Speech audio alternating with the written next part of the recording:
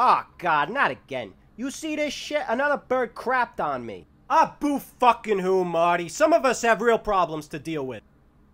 Fred, is there, something you want to talk about? No, it's nothing.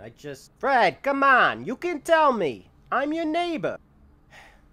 Well, I've had an erection for more than 4 hours, and I'm kind of freaking out about it. I'm, so sorry, Fred. How long do you think you've had it? Oh, geez, let me think for a moment. I'd say as far back as the Gothic period.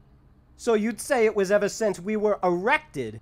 Damn it, Marty, this is a real problem here. Yeah, I'm sorry, you're right. Maybe you should consult your physician. Oh, brilliant idea. Why didn't I think of that? Hey, Doc, you think I should be worried about this 400-year boner? For the last time, yeah, probably. Oh, well, there you have it. 400 years, and I can't believe I've just now decided to ask my doctor about it. Fuck, Marty, you're a genius.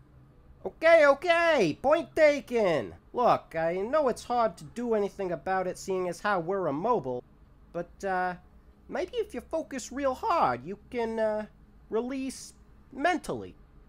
You mean jerk off with my brain? You know, you should write children's books, Marty. Just give it a shot, man. It's not like you have any other options. Okay, fine. Good. Now just look at that hot French chick across the river with the toga and the torch and the awesome rack.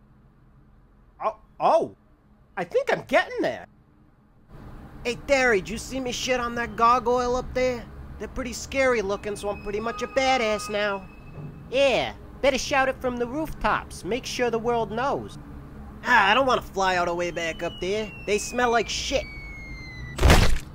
Holy shit. Glenn, you okay? Only in New York. Hey, there you go, big guy. Well done. How do you feel? Let's just say orgasms are incredibly underrated. I don't think that was an orgasm. Looks like you just passed a stone. Nah. God damn it, Marty!